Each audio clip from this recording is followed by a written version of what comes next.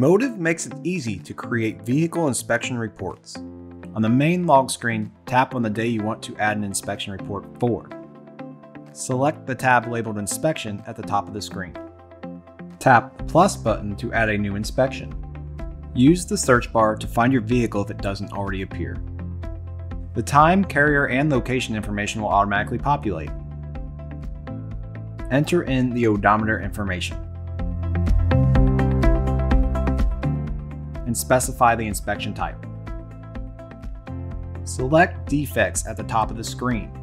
If the vehicle has defects, tap Add Remove Vehicle Defects. Select the defects you want to add from the available options. Specify the defect type of being major or minor, and enter any notes about the defect.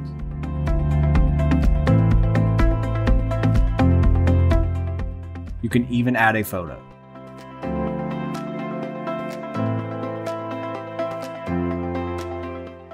After you have completed selecting the defects, tap Done.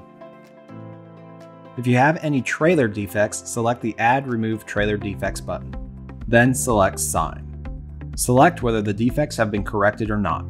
Tap Sign Inspection Report and sign your signature in the box. Tap Done, and then tap Save. When you return to the main inspection tab, the inspection report you created will be shown. Once you have completed your inspection report, you are now ready to start driving with the Motive Vehicle Gateway.